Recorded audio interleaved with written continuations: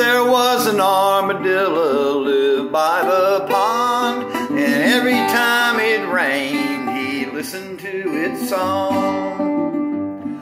For the frogs, they made their calling, their voices did ring, and how the armadillo wished that he could sing.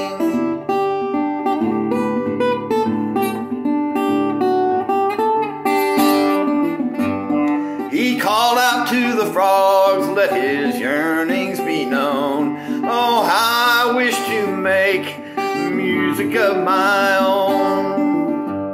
They only laughed and ridiculed, no music can you bring, for you're an armadillo and you will never sing.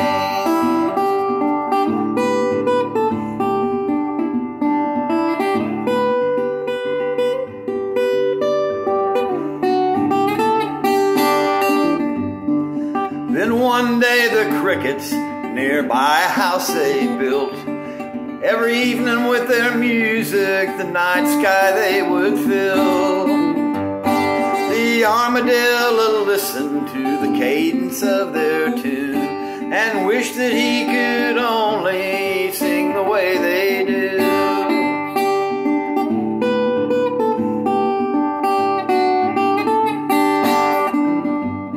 He listened to the morning birds when they'd greet the day, birds of every kind with different things to say.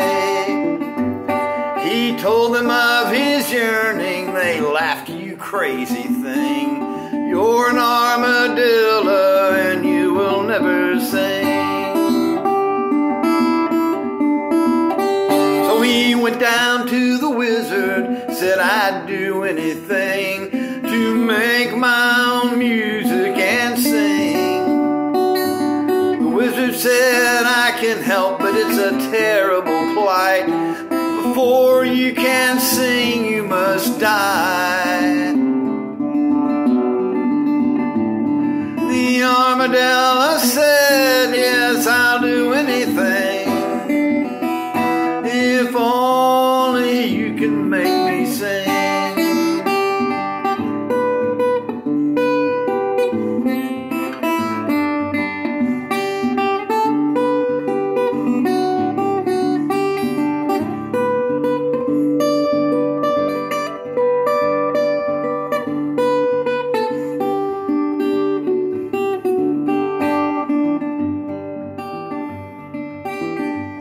They talked about it to be sure, then the wizard did his deed. He got out his tools to see what he would need. He carved up the shell and he whittled out a reed. The armadillo is now a horn whose music loudly sings.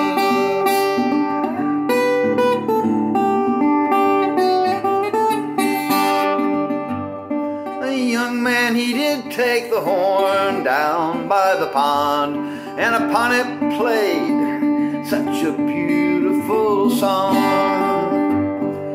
Crickets, birds, and frogs looked on in disbelief, for the crazy armadillo had found a way to sing.